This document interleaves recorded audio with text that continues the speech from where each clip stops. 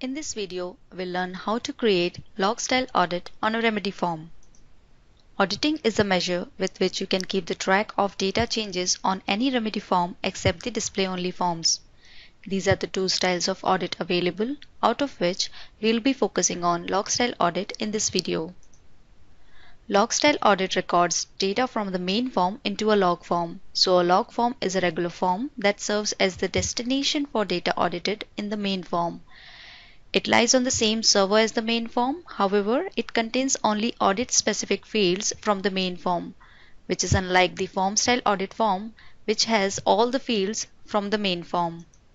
As I said, the log form does not contain the same field as the main form. So in addition to the core fields, the log form contains the following fields, out of which these fields are important. Action field holds the action that triggers the audit, whether it was a set, create, delete, or merge entry.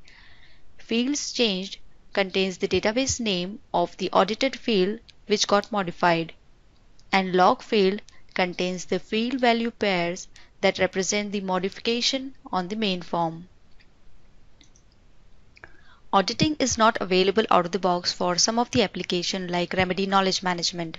So if you would like to track the data changes done on a knowledge article, for instance the product categorization fields, then you may create log style audit on RKM Knowledge Article Manager form. Let's see how this can be done. Log in into your server using Remedy Developer Studio and search for RKM Knowledge Article Manager form. Create its overlay, and once that is done, create the view overlay of this form.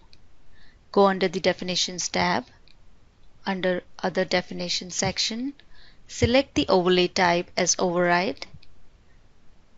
Under the Audit section, select the audit style as Log, audit state as Enable, audit only change field set to Yes, and under the log forms, we have to specify the name of the form which we'll be creating.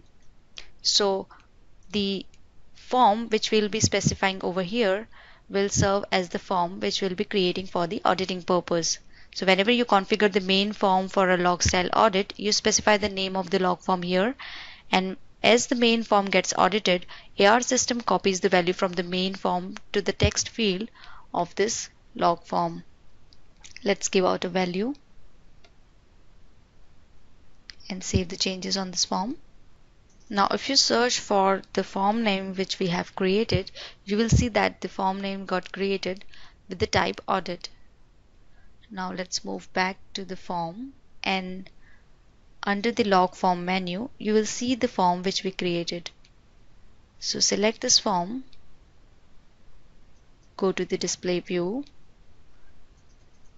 Now let's navigate to the fields which we would like to audit.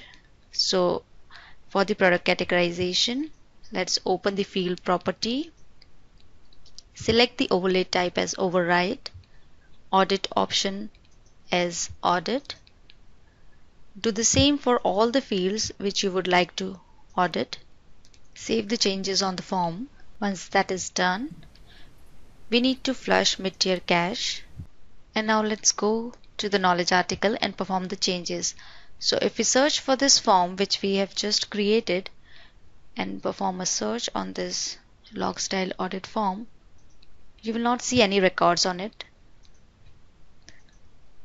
Let's make changes to the categorization fields of this knowledge article. Let's set the modified values in the 3 tiers. Save the changes. Now as we have made changes to the 3 values on which we have enabled the audit, it is expected that a value will get an entry will get created on this form which will reflect the values that we have modified. So as you can see, a record got created on this form with the action 2, which was the modify action.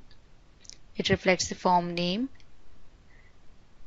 and field change field will have the field listed which got modified. If you expand the log field, it will show the values which got modified. So whenever a whenever you perform any modification on the knowledge article for these three fields which we are auditing, a new record will get created on this form which will hold the modified value of the tiers. I hope this video was helpful. Thank you.